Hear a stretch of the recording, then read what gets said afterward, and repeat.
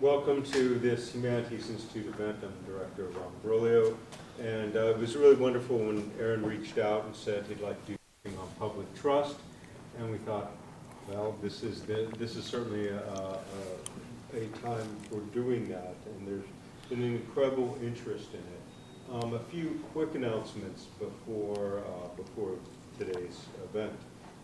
Tomorrow, in this same room, we have a panel talk on desert power. So this is on Dune and Dune 2, which is just out in theaters. And then later this week, on Thursday, Everything is Not Connected. This is on critical theory, philosophy, post-humanism, and ecology, on questions of ecological systems theory relations with Carrie Wolf, and then readings in post-humanism with Carrie Wolf will be on Friday.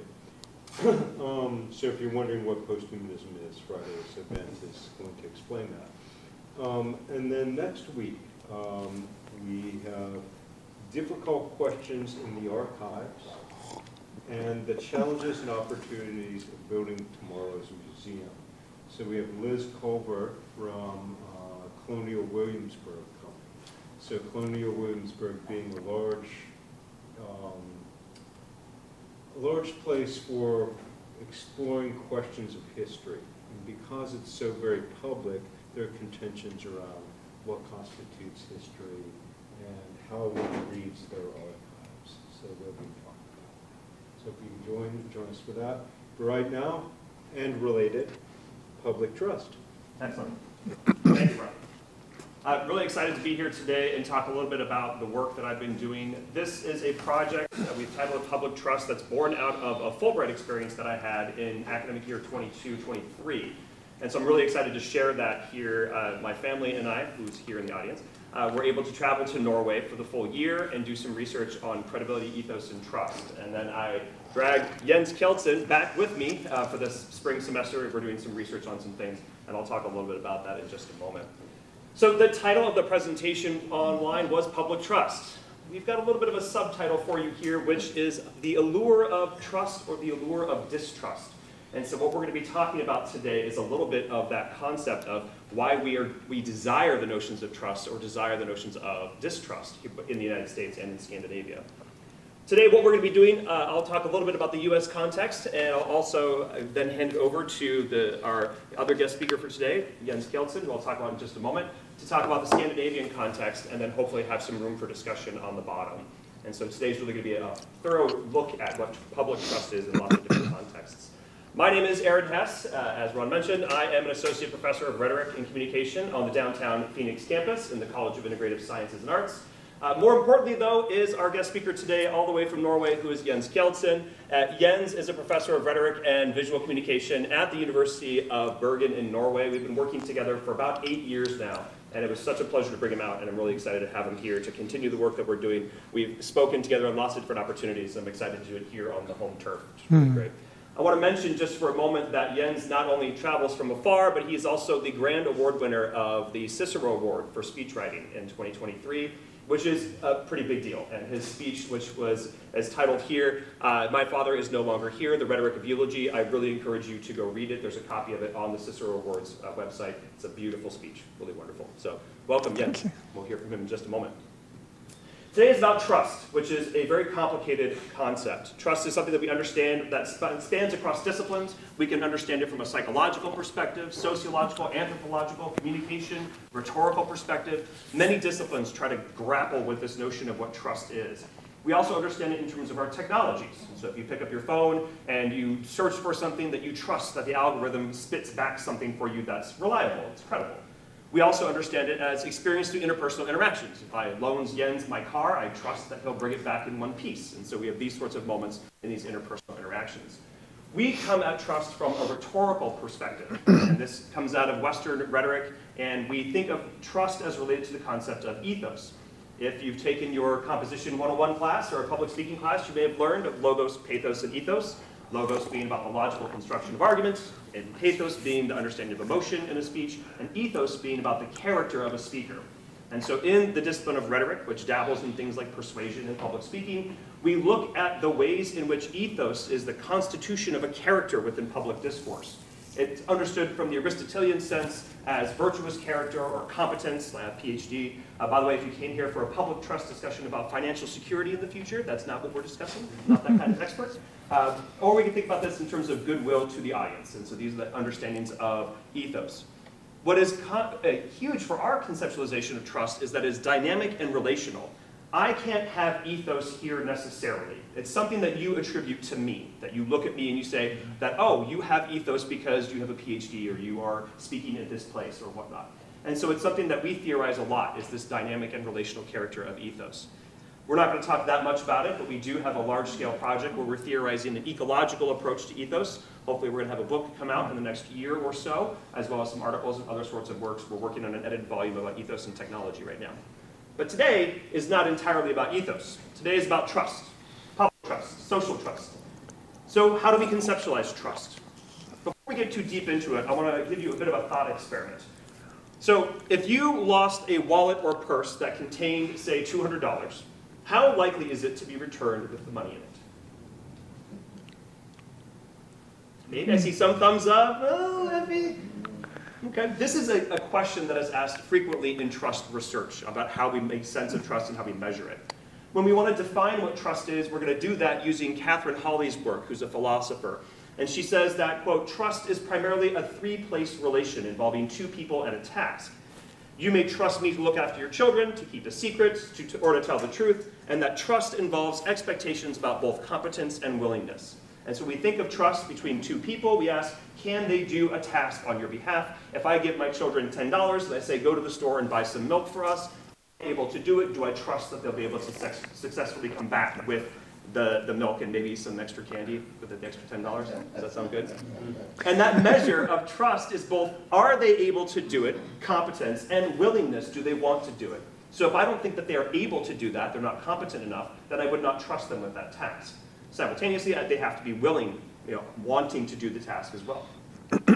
Hawley continues saying that, quote, roughly speaking, to trust someone is to rely upon that person to fulfill a commitment, whilst distrust involves an expectation of unfulfilled commitment. And so we have that notion of we have expectations of fulfillment and the expectations of not having or unfulfilled commitments. And that's really the element of distrust. So keep those in your mind as we go forward today. When we think about trust, we think about it across three different levels in society. That it's something that we see personally. Do you trust your closest friends and relatives?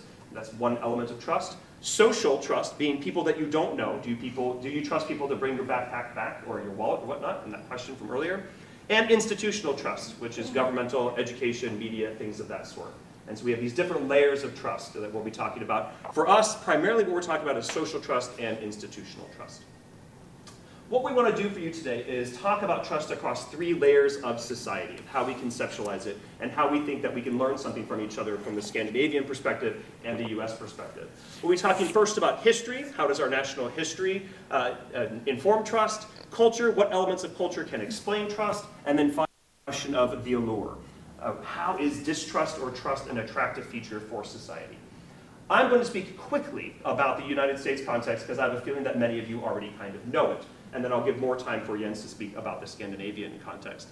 This might be a familiar type of graph for you. That the idea of trust has declined significantly, and especially trust in the government has declined significantly over time. It goes all the way back to Eisenhower here up to President Biden, and you can see this long decline in trust.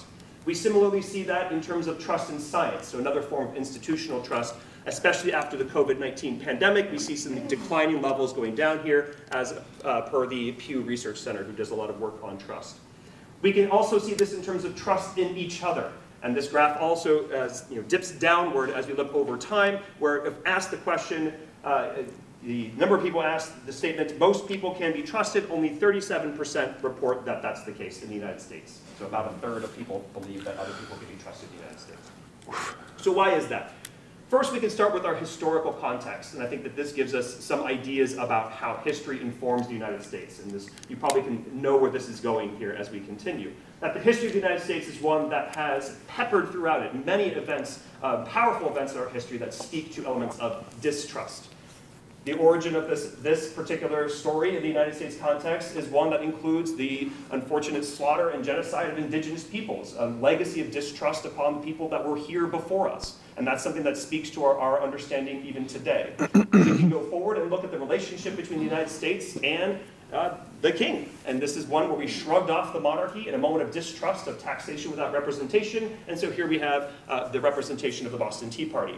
The same thing is true about the legacy of slavery, which also continues to this day in terms of the ways in which we see the treatment of individuals in our history all the way up to today. And we have lots of conversations about that as well. And of course, the outcome of that, in part, is the Civil War, which is a huge moment of distrust in our nation's history. Fast forwarding even more, we can look at something like the McCarthy era as another moment where institutional distrust starts to trickle down into our interpersonal relations, where you have stories of neighbors distrusting each other because they're suspected communists. And so those elements of our history speak to where we are now in terms of our distrust. Culturally, I think there are other things that are happening within the United States. And so we can ask that same question: how does distrust or trust feature within US culture, or what cultural features contribute to our low levels of trust? When thinking about this, we're going to draw from Hofstede, and Geert Hofstede has his cultural dimensions, and one of the things we can understand, if you're familiar with this from an intercultural perspective, there are many dimensions of culture that have been studied across the world. Hofstede has a whole bunch of them, and Jens will go into a little bit more depth, but I want to focus in on two cultural dimensions that might help explain our affinity for distrust.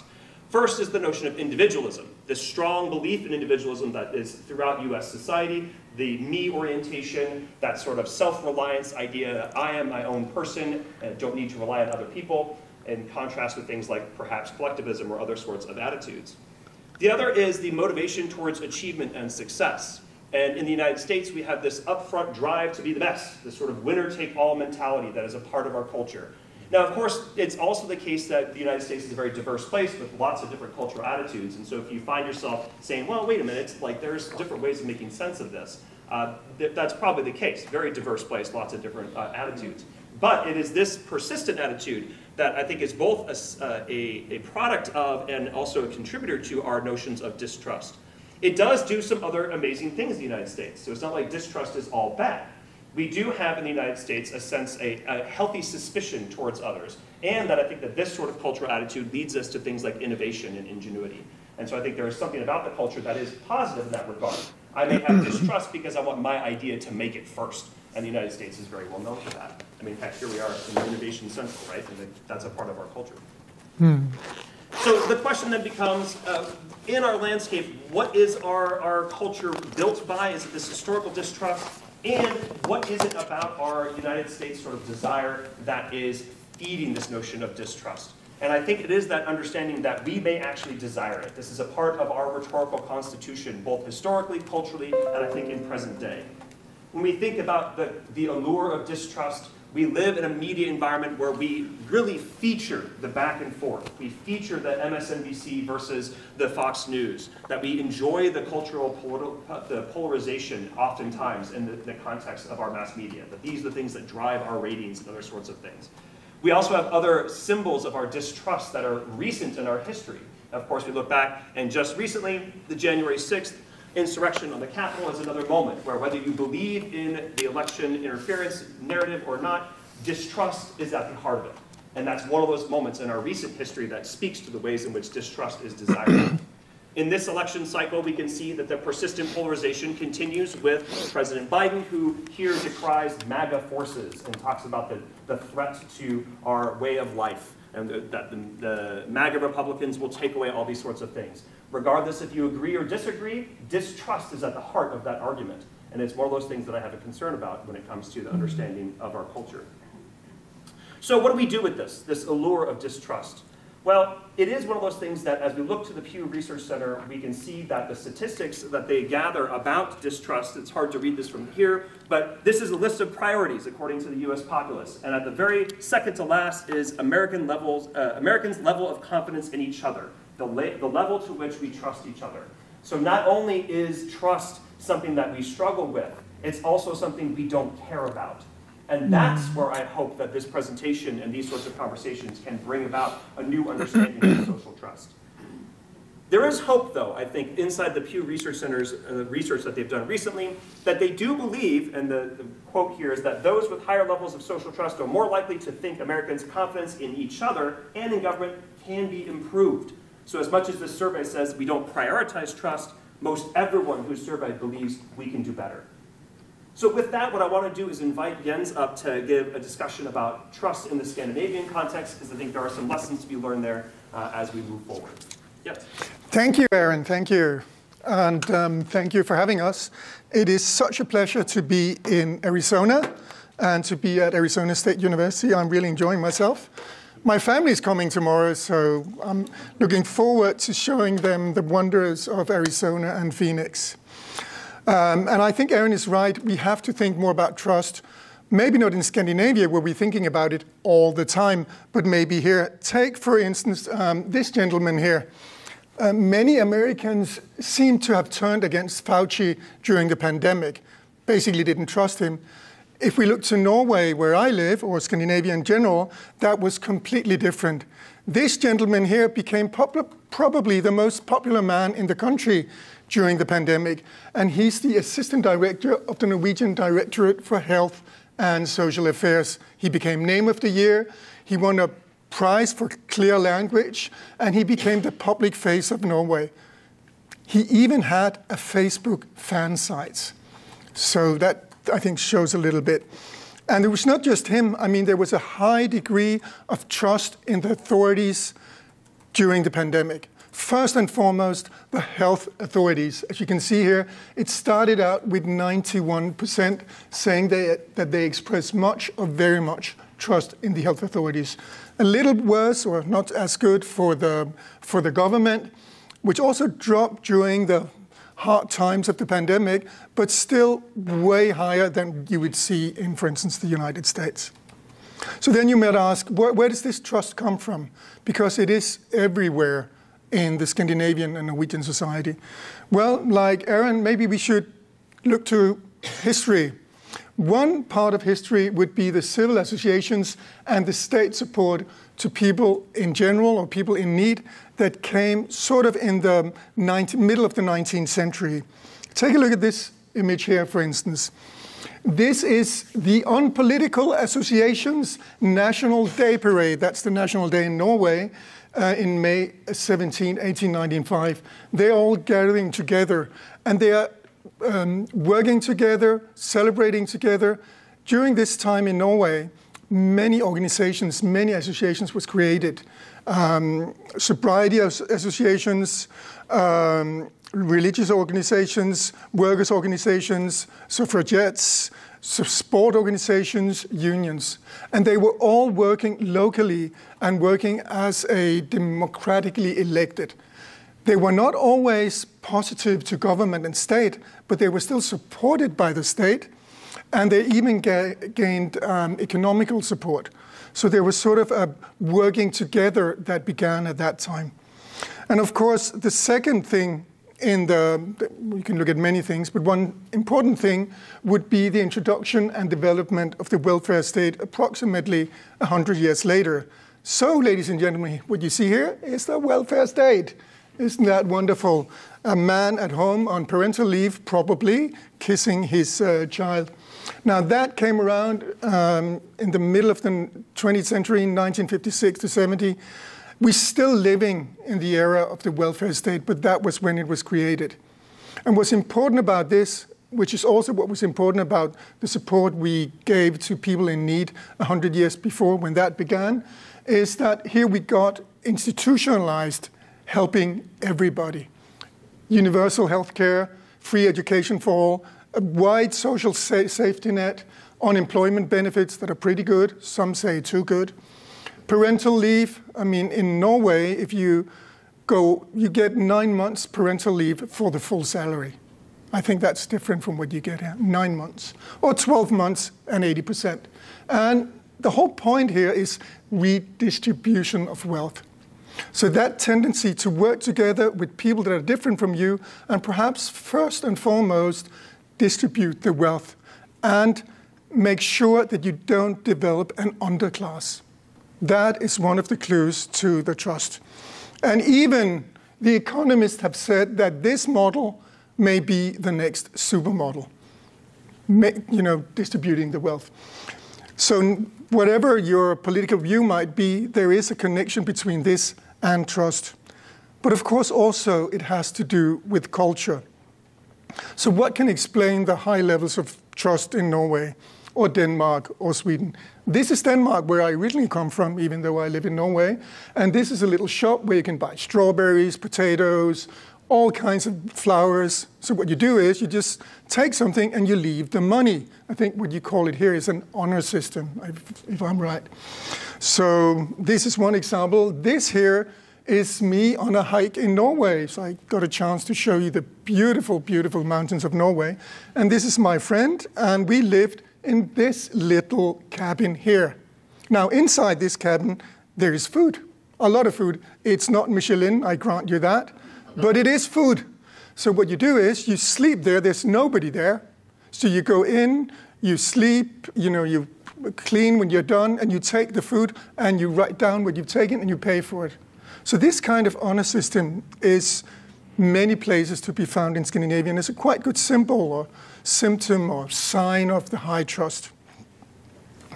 So then you might ask, is this really the case? And as Aaron already suggested, yes, it is. So it's not only those anecdotal examples. We have surveys showing to a very high degree that Scandinavia is just one of the most trusted countries in the world.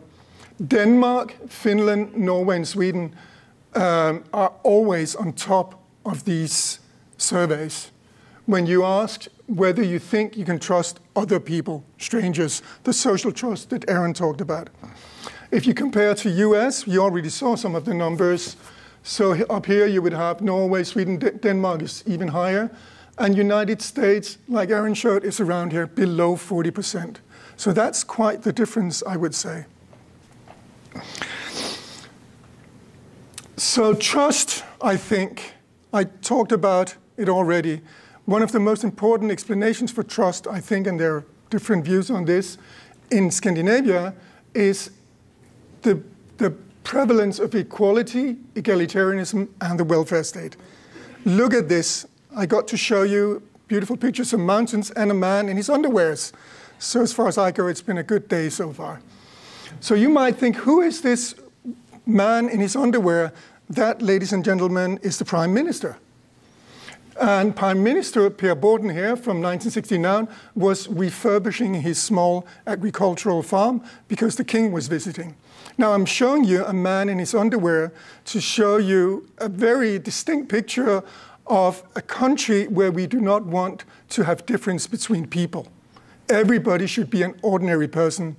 And this would, he's alone, he's mourn here. And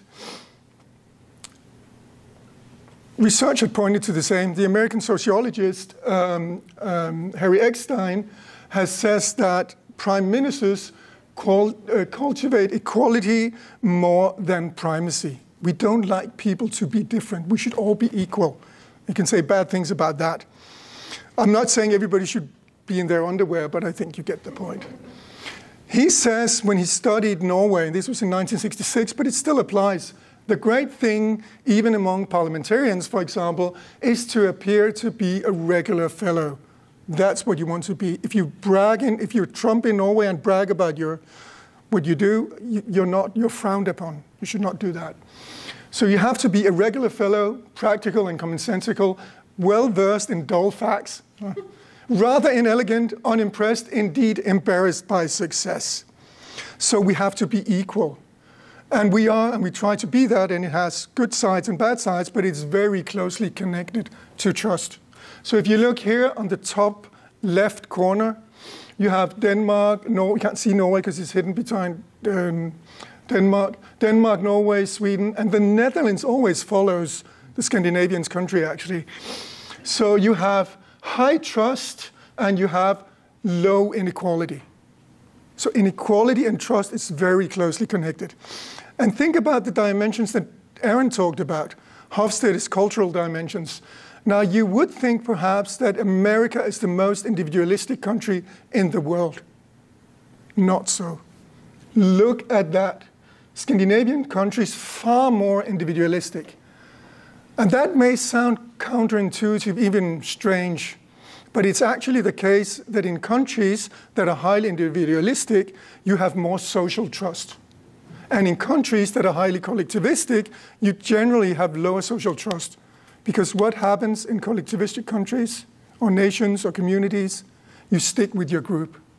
And social trust, as Aaron said, is about people you don't know, strangers. So there's a connection there. Perhaps more importantly, here, this is the United States, motivation towards achievements and success, and Scandinavia is very low.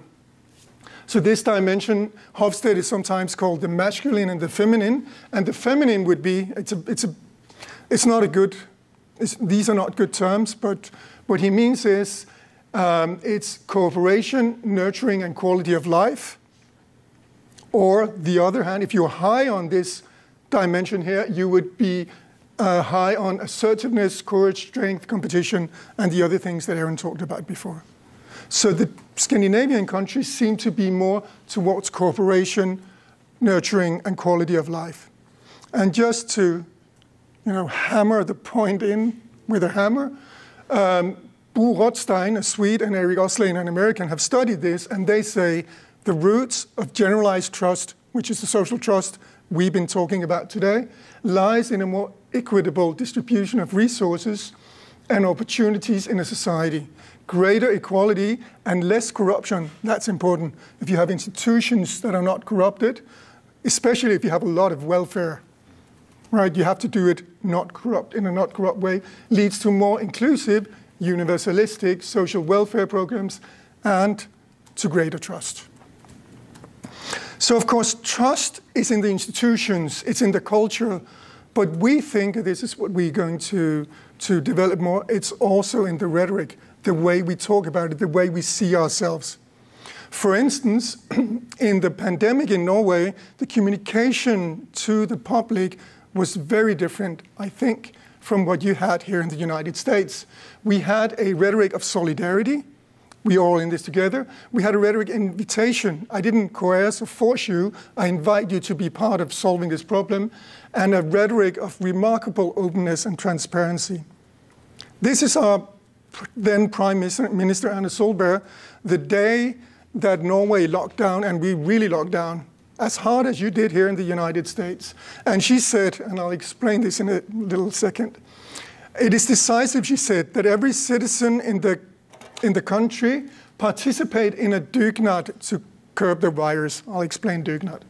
We must do that in solidarity with the elder, the chronically ill, and others who are particularly exposed for developing a serious disease. Now, dugnad is important because that's a specific Norwegian trait. I mean, you would have the same here, but it comes out differently in Norway. It's a collective, voluntary effort where everybody participates.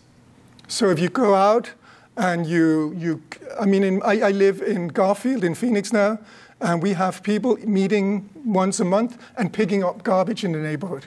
That's dugnad. We all do it together for the common community. But notice the rhetoric here. She's not saying, I'm the prime minister, you should do what I tell you. We're all in this together. Of course, if we fail, it's not only my fault, it's also your fault, because we're all in this together. Another trait would be openly admitting uncertainty and lack of knowledge. Here's the director of the Norwegian Directorate of Health, the boss of the man I just showed you before. And they changed their policies, right, during the pandemic. So the journalist is asking him, why are you coming here? Why are you appearing now and saying that we should strike down this virus? 1 month ago, you told us differently. They're changing the course. And he just plain out admits and say, yeah, we can only admit we are learning along the way in this pandemic. New knowledge is constantly emerging, which forces us to change the way we are thinking. So he openly admits that they are changing it. So I could have shown you many examples of this. We don't have the time for that. But I can say that generally, the communication from the political leadership and the health authorities in Norway was not to rhetorically force or coerce. They appealed through a transparent rhetoric, invited the population on board, and wanted it to be a common endeavor of solidarity.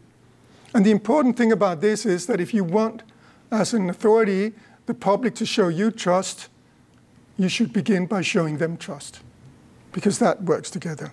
So we might ask ourselves then, if there's an allure, as Aaron said, towards the distrust, what's the allure of the trust? How is trust or distrust attractive for a society?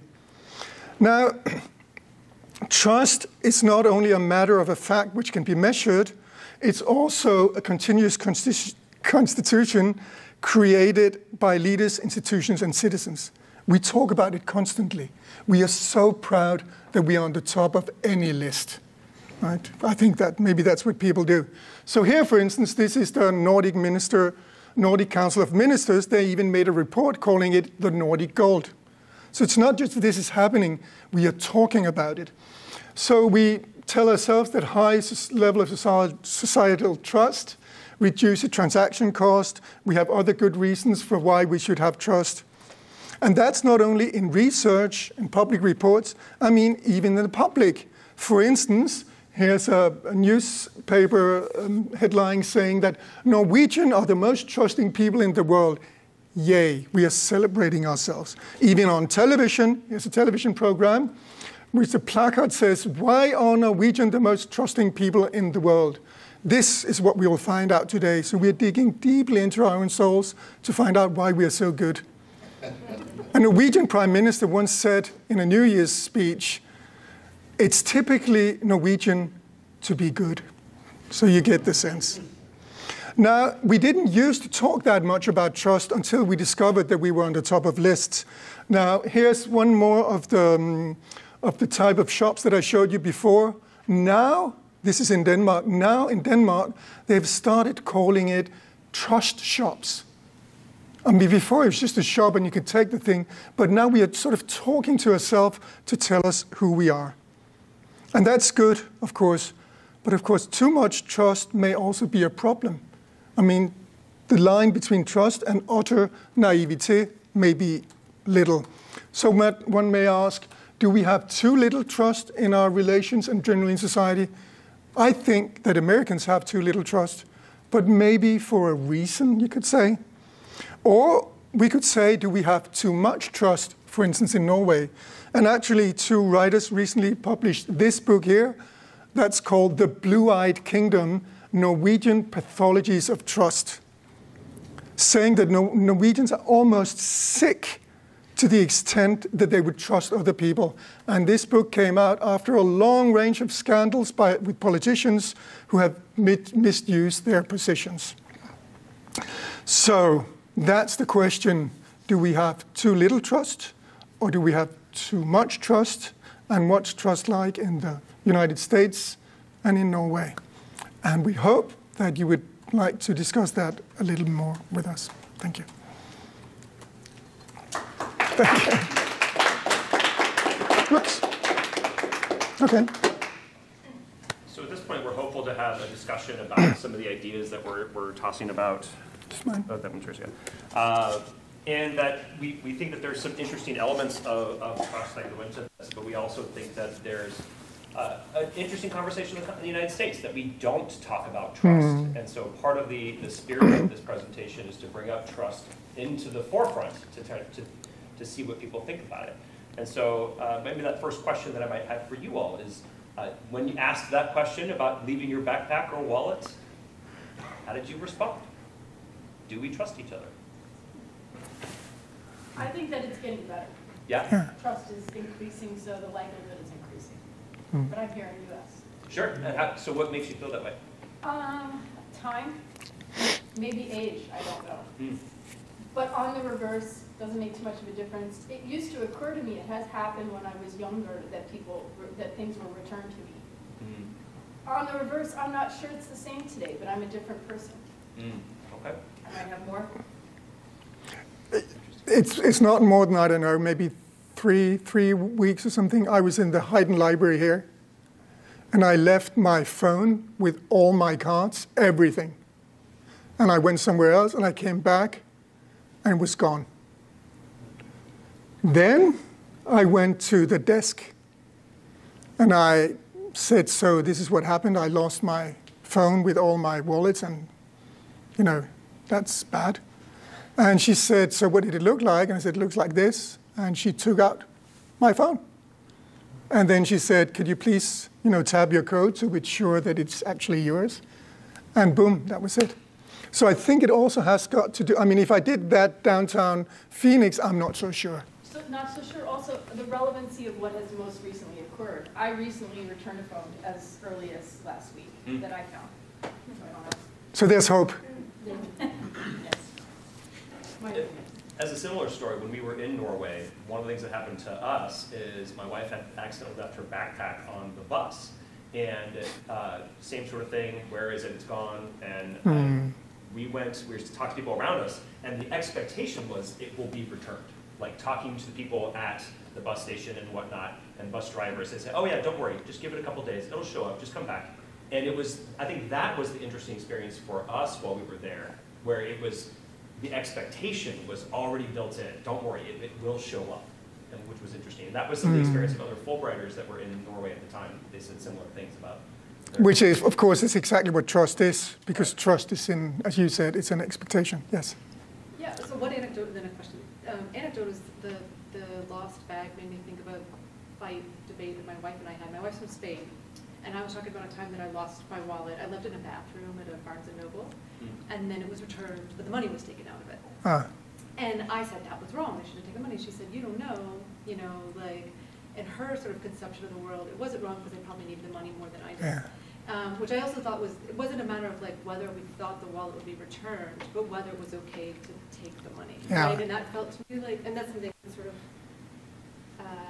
symbolic of the difference, I think, sort of in our way of interacting. But the question is about sort of more socialist countries, like the capitalist system in the U.S. seems to be the problem when you're talking about having a welfare state, and we don't have a welfare state. And so, but any move towards a welfare state is attacked immediately in the U.S., and that's kind of part of the reason that we have distrust, right? Like that's part of the division is like this fear that we're going to become a communist, country or something like that. So how do we develop more trust if you need to have more of a welfare state, but any move towards having a more of a welfare state is immediately attacked in the U.S.? That's a question. I can speak briefly to that. Jens can elaborate in much more detail, but I can tell you that living in Norway for a year and experiencing some of the lack of concern that folks had for basic things, healthcare, education, it gave them a sense of freedom that I had not experienced ever in my life. And that was an interesting sort of a part of that. And that Norway is very capitalist, right? Like it is, they have all kinds of, they're great in all kinds of business. And so like, that's the other side of it is I think sometimes we have this, in the discourse in this country is a division of capitalism versus socialism when they really are different things. And business is booming in Norway in all kinds of different ways. Just a few comments and then I'll... Yeah, I was going to kind of comment on that because my stuff is on capitalism. Sure. And as you pointed out, the Scandinavian countries rank at the very top of the distribution by the Heritage Foundation in terms of their economic freedom scores. So you've got a very free enterprise economy that's working in Scandinavia. So it's not capitalism that's the villain with regard to distrust. In fact, capitalism to reinforce trust because you only get commerce if buyer and seller can trust each other to deliver the goods. That's a very good point. I mean, I didn't to talk about the Vikings, so I will now. So there's one theory that says that kind of cultural trust started with the Vikings because they were traveling and they were also illiterate. I'm not sure I agree, but here's the theory. They were also illiterate, so that when you do business, you can't write a contract, can you? I can just agree with you as a person. Now, if you're not upholding your part of the deal, there will come heavy social actions. Right? We will sanction you as a human being. And the theory is that develop trust. With regards to the Spain incident, it was in Spain or here, I can't remember. But of course, if I find your wallet and it has $200 in and I don't need $200, I'll give it back. Right? But if I need it, I'm like, this looks pretty expensive wallet, probably rich people. I don't think they need that money. I think I'm having it.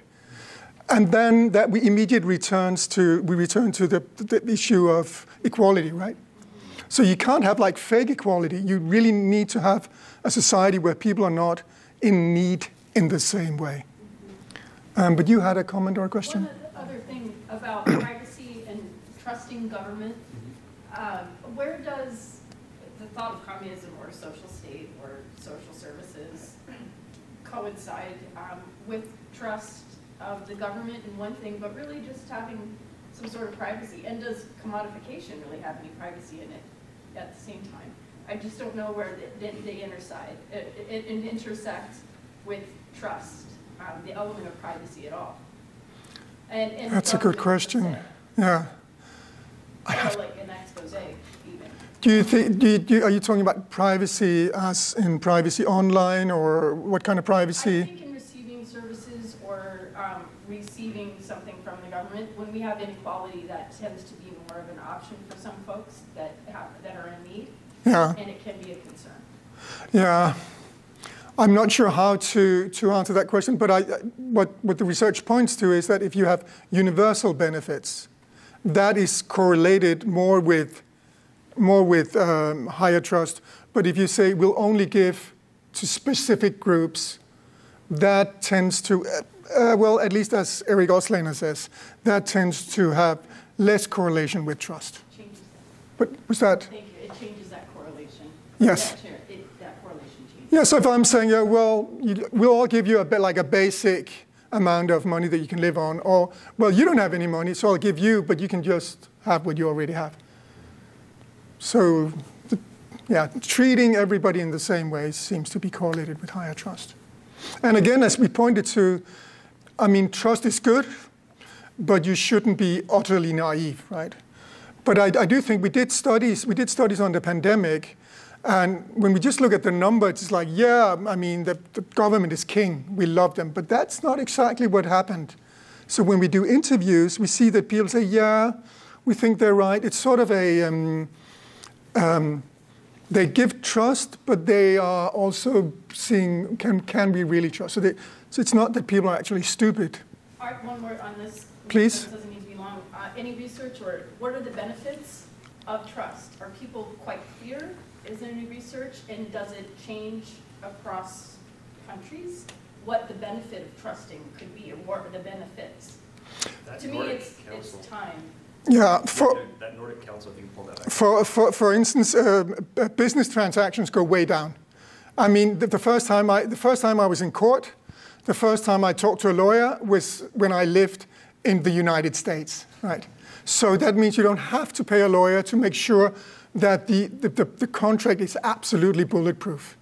Because, of course, trust is always related to some sort of risk. So less fear and less transaction cost. But I see you want to say more, so please. That's it. I would just, if you're really curious about the way they conceptualize that Nordic Council of Ministers, that blue report right there, they go into a lot of depth about that. And they talk about the benefits to society, which is really, of course, they're speaking from a look how great we are kind of moment. That's a moment. But I think that they have a point. And to be somewhat recursive, perhaps there's a language in linguistics to think about humanity's perception of trust. Is it complete? Does it need to be reviewed? That's a good point, because most of what we know about trust are sort of surveys. But what we want to do is go more into the details of what is given. And by the way, I think you asked, how should we, I can't remember if it was you or you, or maybe it was you, how should we introduce this in a society? And I think that's a very difficult question, because we're all quarreling about capitalism, not capitalism, if you say we want to do. But if you introduce something and it's a success, then that changes everything. Think about Obamacare. I mean, there was like, I don't know, 54% of the country and politicians just hated it, said it was something delivered from a dark place. But now nobody's really, I mean, maybe Trump will argue against it, but it seems to be working. So when you put in things that work, Medicaid, for instance, you put in things that work, people don't want to get rid of it. And I think there's sort of a practical element in Scandinavia. Yeah, it works, so why should we change it? And some Danish governments, there was a Danish prime minister he wrote a book before he became prime minister From Social State to Competition State or Capitalist State or something like that.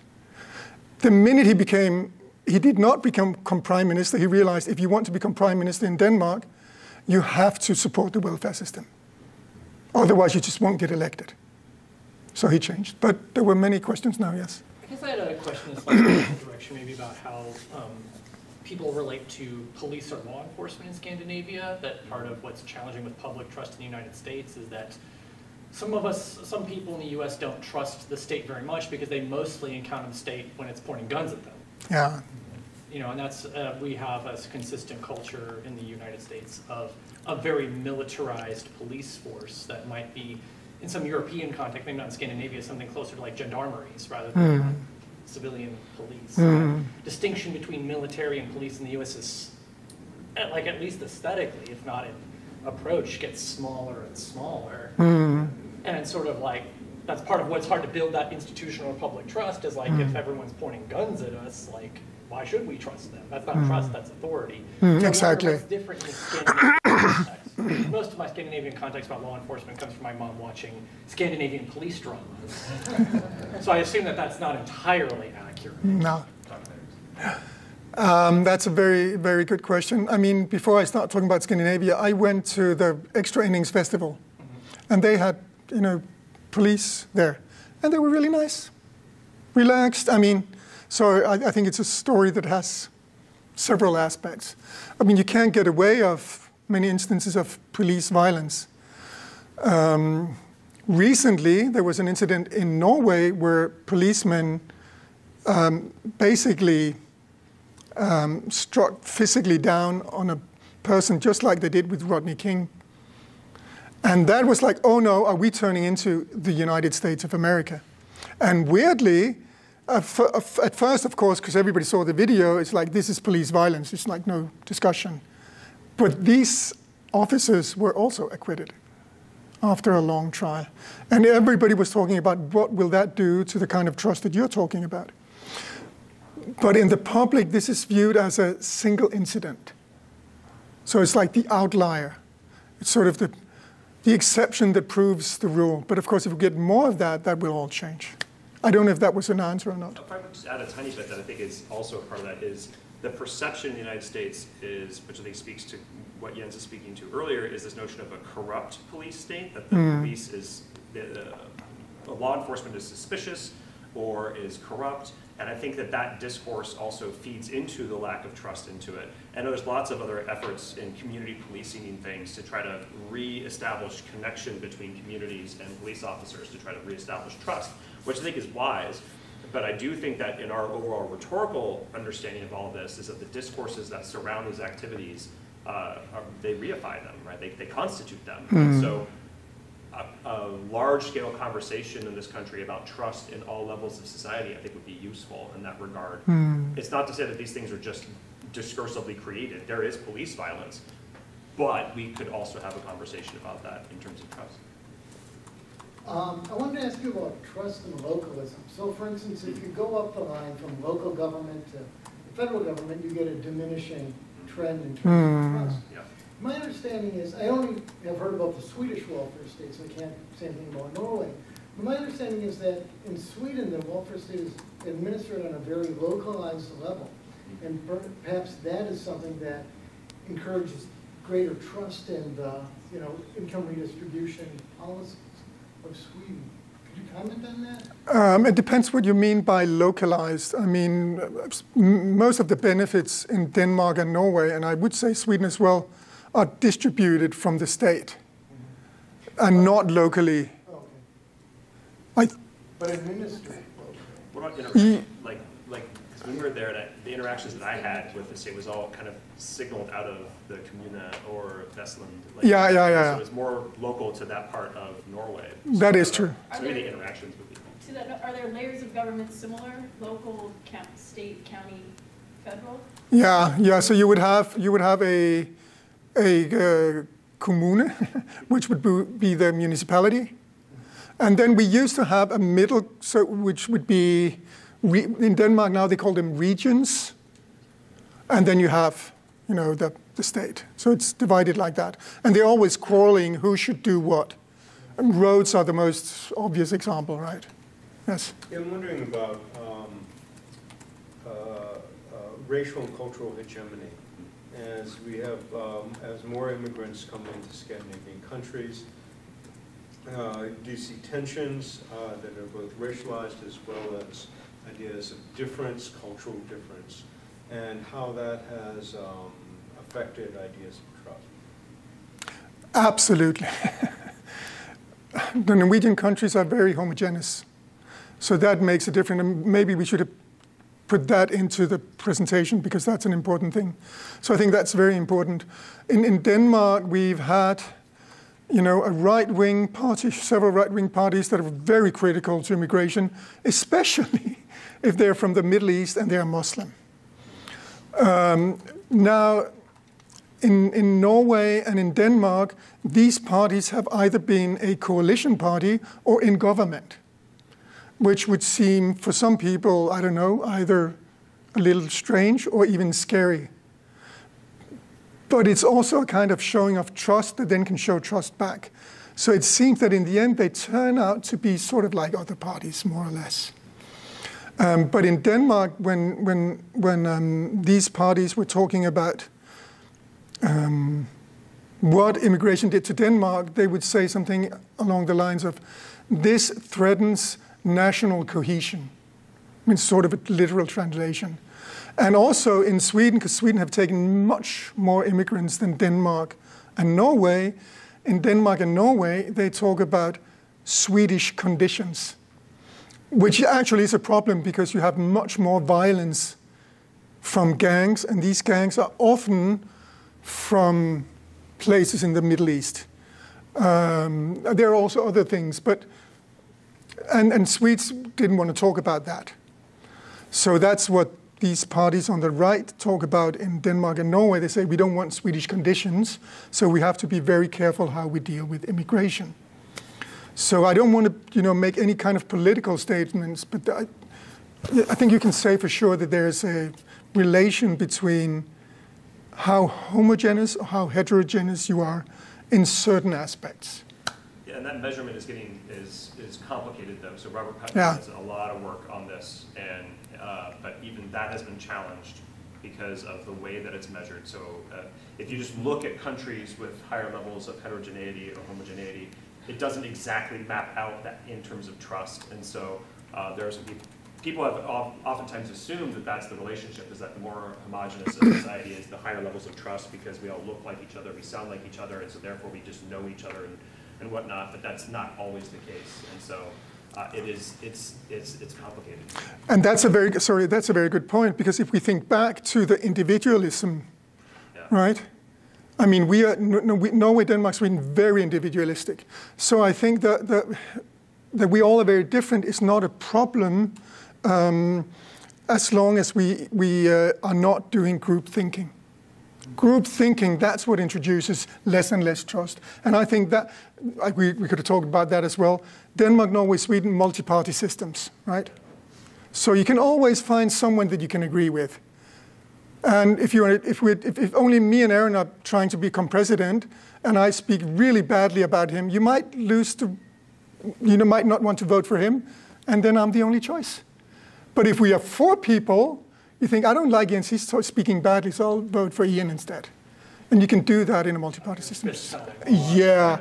You had a comment or a question? Well, I had a similar question to that, but the other question I have was about the two-party system. But then another question I had is about, this is more for Aaron, but I mean, I guess for both of you, one problem that we see sort of anecdotally is the fact that the right, starting with Fox News, has attacked institutions. Like Fox News attacked news, like the news, like it said, like the liberal media, and now they're attacking education, like universities, and like I wonder how much that sort of targeted attacking of our institutions has to do with our lack of trust, not interpersonal, but our lack of trust in institutions. Well, I think that there is a relationship between the lack or institutional distrust and the social distrust. I think that's a part of that. You see that in the reverse, at the very least. That if you look at these reports, they talk about how if you have social trust, that it supports governmental trust. But if you have governmental trust, if you trust that the society is working on behalf of everyone, no corruption and those sorts of things, that it does trickle back down. So there's a relationship there that I think is important.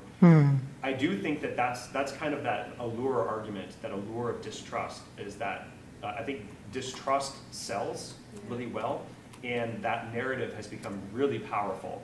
And I think that happens in a lot of places. I wouldn't necessarily always pin it on a right-left sort of thing, because I do find this has shifted in the last 10 years, especially with the pandemic, but we can think of an era where leftists were really hesitant toward big pharma. Like that was a rallying cry, like, oh, big pharmaceutical companies. And then it became, well, they created vaccines that we should all take. And then suddenly the left is defending big pharma. And so like this, either way, the conversation becomes kind of an interesting moment of distrust towards something. And I do think that's where we go back historically and culturally. This is a part of our narrative.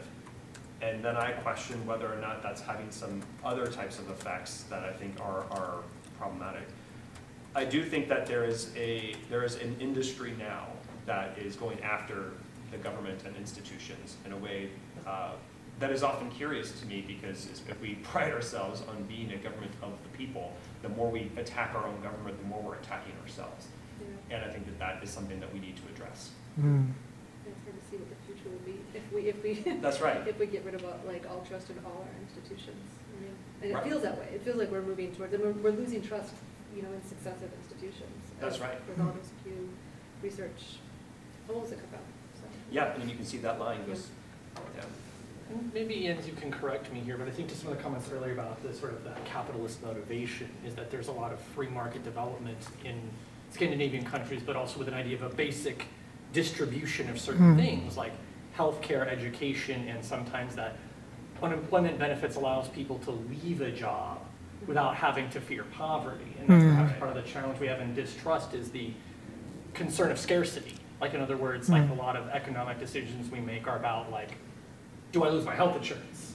And we put in some cases of what an American version of a free market has a lot of employer power in a way that from what I understand, Scandinavian countries, there's a lot more employee or worker power. Is that correct?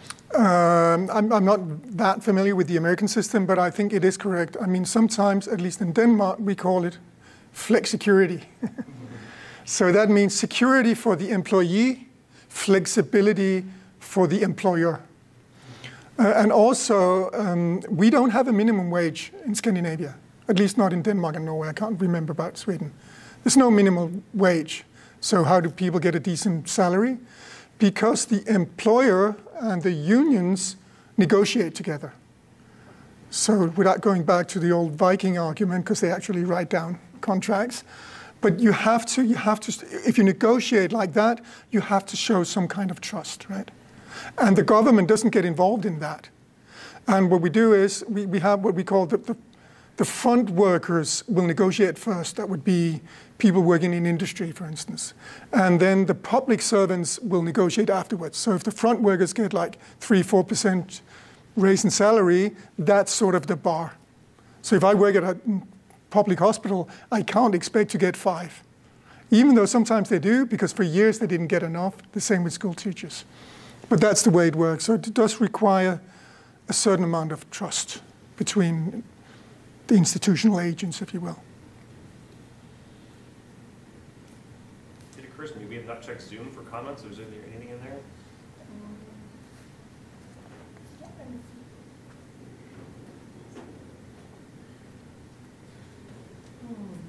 This question from Lisa Storm Willardson. Yeah.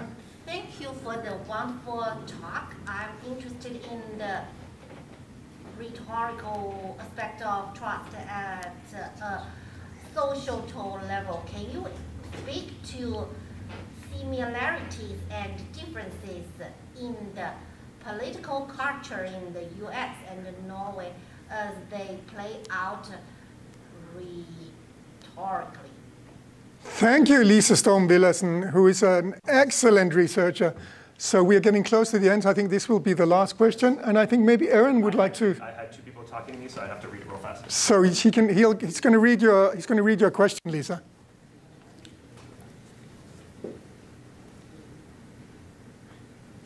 Well, it's going to be tough because for me to talk thoroughly about Scandinavian political culture might be difficult. I mean, I would say that the similarities and differences, I do think that competition is so much the thrust of political culture in the United States, where I do not feel that. And I mean, discourses of winning and defeating and that sort of thing. I think that rhetorical framing of our political climate has been powerfully influencing our notions of trust. And so I think that's probably the biggest difference that I see. I don't see that. there are certainly competitions in Norway, but when I talk to people in our time there, I didn't hear people thinking that my candidate has to win. That like this, like a winner take all has to be this way. And I find that that's a little bit more what I hear in the United States. Also, I think the stakes maybe feels a little bit lower. Yeah. I think that's a good question, and that's exactly what we want to do. We want to examine more how you create trust or discreate it rhetorically. Yeah. But thank you so much for coming. Yes, thank you everyone for coming. Thank you. And